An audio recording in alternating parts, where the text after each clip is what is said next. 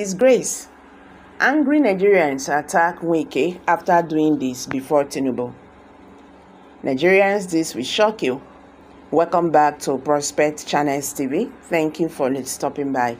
If you're just joining us, please kindly subscribe to this channel and don't forget to give us a thumbs up. The Minister of the Federal Capital Territory, FCT Abuja, Nyesom Wike, has been subjected to fresh media attacks after he forced the FCT permanent secretaries to bow before President Bola Tinubu. In the viral video, the minister, during inauguration of Area Road N20 Express on Tuesday, called the parliament secretaries and made the program and ordered them to bow to the president as a way of showing appreciation for appointing them into the positions.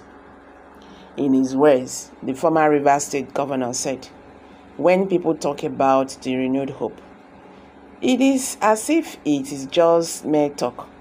It is a reality, and we want to use Abuja to showcase that the renewed hope agenda is real, working practical." He added that his action was meant to show respect to the president and his renewed hope agenda. So, Mr. President, this is part of the promise made and promise fulfilled. This act was meant to show respect and allegiance to the president and appreciate the renewed hope brought by Mr. President, he said. Wike subsequently ordered the permanent secretaries to come and bow.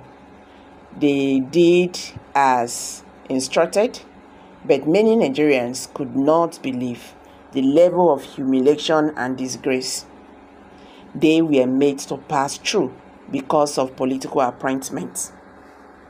The first person I have here described the situation as very unfortunate, stating that it is unbelievable that Wike portrayed himself as the Messiah to those who have probably been in the Civil Service Commission for years. It's just a sad situation. These are people who have spent almost all their lives in the Civil Service Commission, but one man wants to make it feel like he is the Messiah, boldly stating they have been going to church, mosques by no change, my Niger, he said. Another person said, Nigeria political class is populated with people from the dregs of society. Flagrant, guttery is not coincidence. In his action, these ones, they feel like God. APC government thinks they are doing Nigerians a favor. These are reactions from Nigerians. As you can see, these acts do not go down well with majority of Nigerians who have, reacted to this.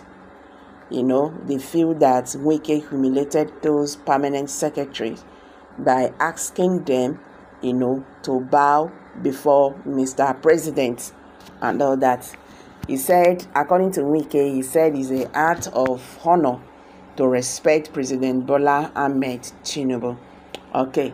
In another news headline, the Minister of the Federal Capital Territory, Nyesom Wike, has reviewed why he recommended that one of the roads being commissioned in the FCT be named after Wike.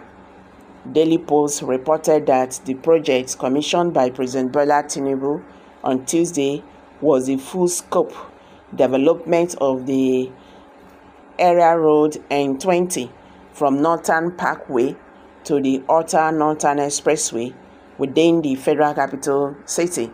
It was named Wike Way.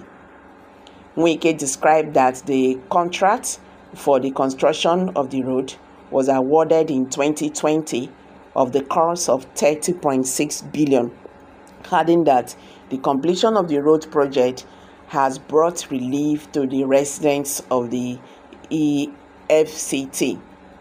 He stated that the proposal to dedicate the road to Professor Soyinka is rooted in the importance of honoring individuals who have made significant contributions to progress and development during their lifetime, thus setting an example for others. The minister also thanked the contractor for ensuring the timely completion of the road projects. In her remarks, the Minister of State, FCT, Dr.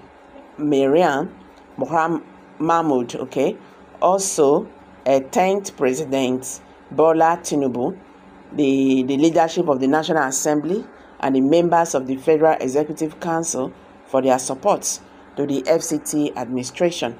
The Minister of State also extended appreciation to other stakeholders, including the FCDA engineers and the construction team who contributed their experts to make the area road N20 a reality. She said the construction of the area in the FCT has created a safer, more efficient and more sustainable transportation network that benefits everyone in the capital city. So guys, what's your take on this? Kindly drop your comments below the comment section. Don't forget to give us a thumbs up. Please share this video, let it go viral. Thank you for stopping by. Bye for now.